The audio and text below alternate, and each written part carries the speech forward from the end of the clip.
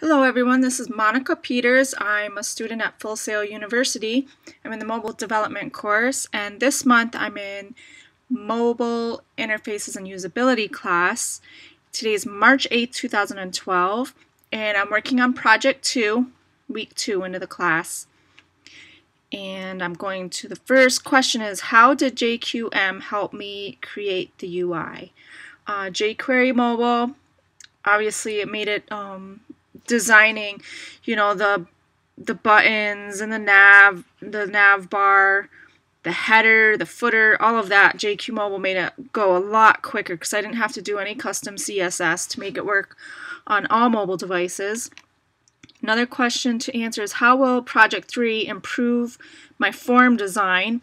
Well, here's my form here, and Project 3, from what I read, is I'm going to be adding more helpful hints for the user to give them help on like what they should be inputting in here, and also helpful feedback right on the page.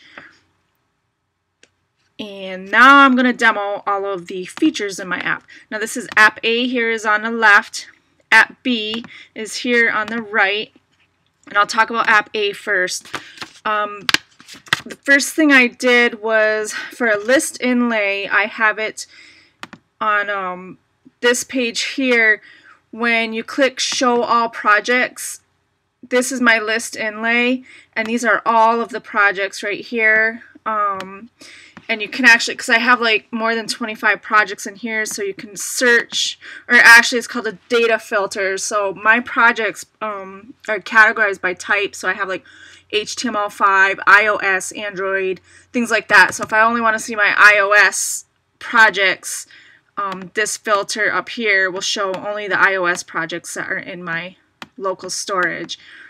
And like I can do, I don't know, say WordPress. So now it shows like all the projects that are in WordPress.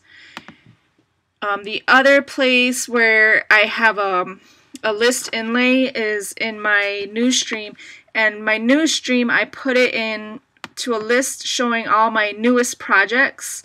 They are organized by date. The oldest date one is at the bottom. The newest date, the one that was most recently added to the projects, is on the top.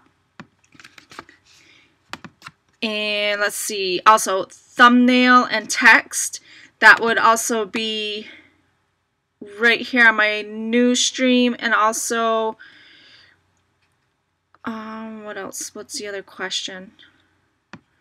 Oh, and also right here is thumbnail and text on a list for the browse feature.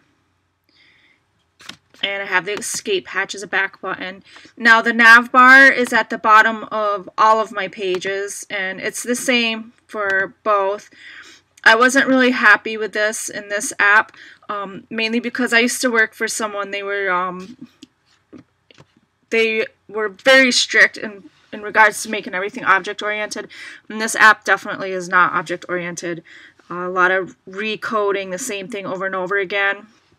But that's new for me because I'm not, I'm new to mobile development. So this whole thing with creating multiple pages within one HTML file is new to me. It's great because I learned a lot with this project, which I'll show in the app B. Right now I'm showing app A. I also removed, here's the home page. I used to have a search bar up here. I removed it because it doesn't even make sense, because number one, it doesn't work that way in this app.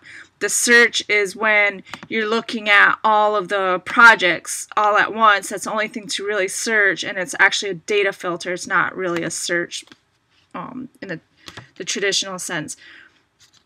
And oh, for the list of items, I guess some people do pagination. I prefer not to in this one. It just doesn't make sense. I don't like doing that on mobile devices. I'd rather have a filter or an endless list, the list that keeps going and going and going, kind of like what you see on Facebook, which is what's going on in this app. It's just a never-ending list. It just keeps going on and on and on. So the data filter at the top makes it easier to filter through. So now I'm going to talk about app B, which is here on the right, but I'm going to pull it up in app A here. On this too, on my navbar, I have an info navigation which gives links to all my code on GitHub. So now I'm going to talk about app B and why I did what I did. This is app B. I have the navbar on the bottom, and the navbar only includes home, which we're on, a contact page, which gives contact info, and info, again, to my GitHub stuff. So I'm going to go back home. I find this app B is a lot easier to navigate. It's more consistent, which I prefer consistency. Also, all of my code is on one HTML file, and I should say all of my pages are on one HTML file, and I made it, you know, following the JQ mobile directions. I have on ShowOff, oh, here's my home page, and I have you know, my features here: add new project, newest projects, show all projects, or delete all projects. Now I needed to do a one window drill down for this assignment, and I wish I could get those icons in here, but I'm going to have to edit my JavaScript, my main.js, and I don't have time this week to do that. But here's my one window drill down, and it has all the icons. It's also a list inlay for each of these. And what else do we have to do? I mentioned the nav bar is on the bottom of everything. Oh, and I removed the footer because last week I had a huge footer. It was taking up too much space, and Robin caught that for me because I didn't even notice at first. I was focusing on other things, so I removed it, and it does work a lot better now. What else we got? Navbar, thumbnail grid. Yes, I also did a thumbnail grid in app B for now newest projects. This is a thumbnail grid.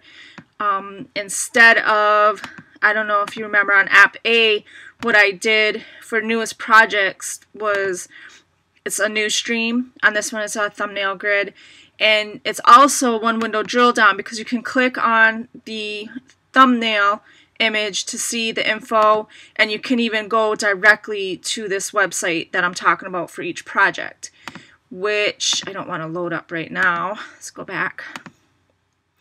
So here's my thumbnail grid. Navbar's at bottom, footer's gone. Let's see, yep, and I got, oh, and to do anything, like any kind of actions in this application, which pertains to your projects, it's all on the home page.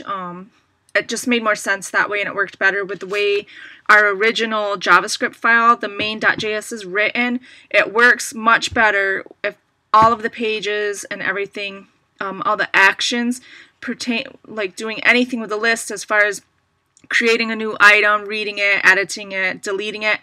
It works way better with the way our main.js is if all of that is on one file, which is what I have here. And it works really well. Like, it's all working, so I'm happy with that. I mean, of course, there's things that can be changed.